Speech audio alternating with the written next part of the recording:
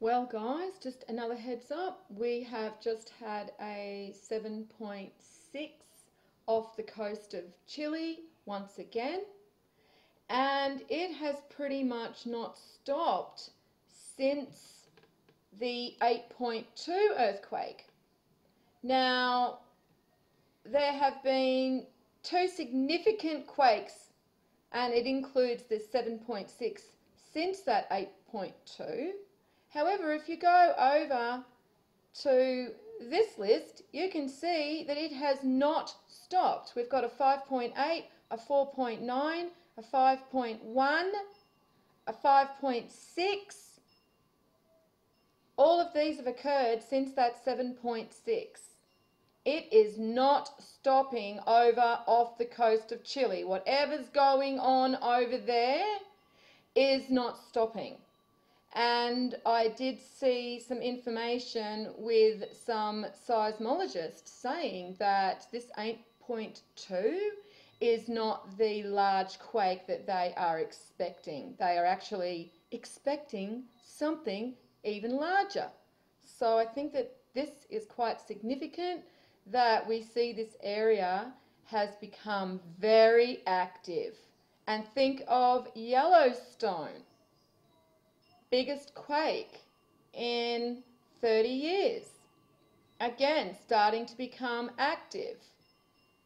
Then we have the volcano going off in Peru yesterday for the first time in 40 years or 30 years, you know.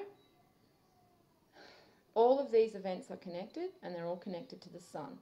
And so I really would rather people keep away from the HAARP information if they are going to be posting in my group or on my videos, because really I'm not interested in the psyop that they've given you with HAARP. And anyone out there that's pushing the HAARP, okay, because I've done this since 2011 and I've investigated HAARP and I've investigated the sun, and it's the sun, okay, it's not HAARP. And there is no information to show other than someone's speculation that they can give you no absolute solid evidence other than, yes, they think it could be HAARP, because HAARP is patented to do these things. I mean, seriously, not interested. Not saying that they're not using some types of weather systems against us when they can, but they are not creating 8.2 fucking earthquakes, okay? Look at the data. It's the sun. You know, just before the huge quake that took out Fukushima, guess what happened the day before? Wow, that would be an X-flare. So people need to start really, as I've said, coming to the top of the pond, because really, I thought I'd pretty much dealt with the HAARP stuff by 2013.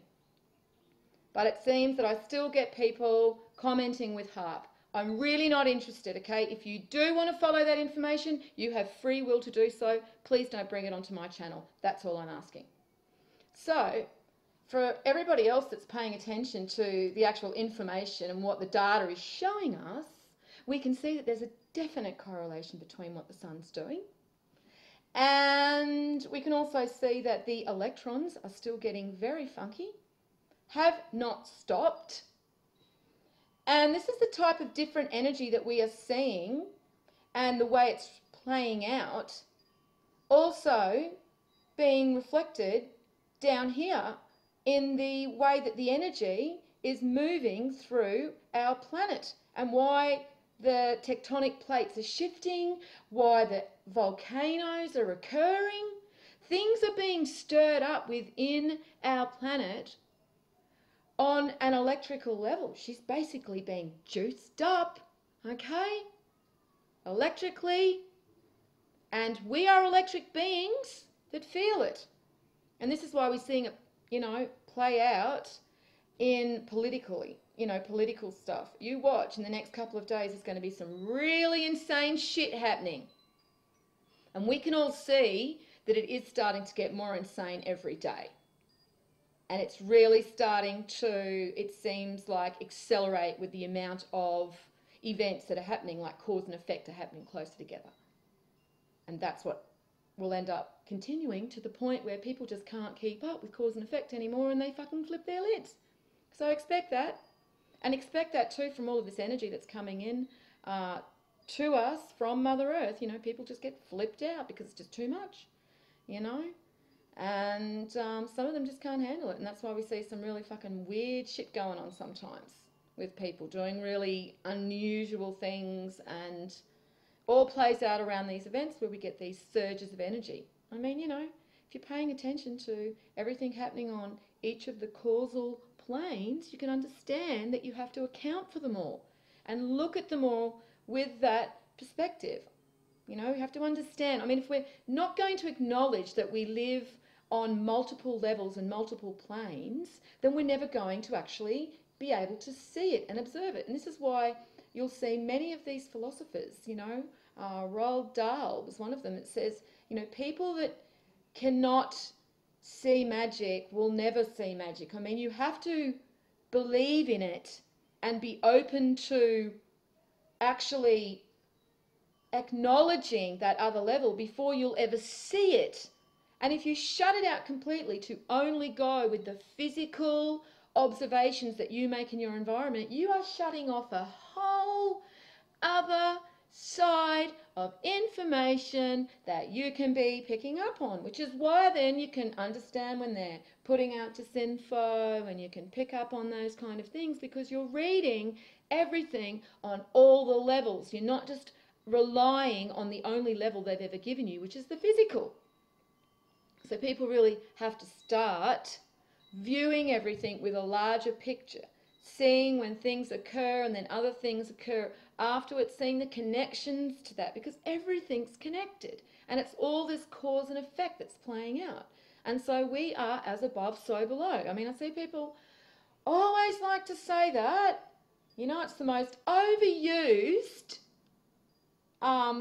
you know, part of Hermetic philosophy, and most people have no clue what it really means when they actually state as above, so below. Because if they really understood the full extent of what that means to you as a soul, as a being in creation, you would understand how everything that's playing out right now is all connected to larger cycles, bigger events that we do not understand because we are still very insular in our understanding of where we are within creation and the universe, because they've not allowed us to move outside of this little box.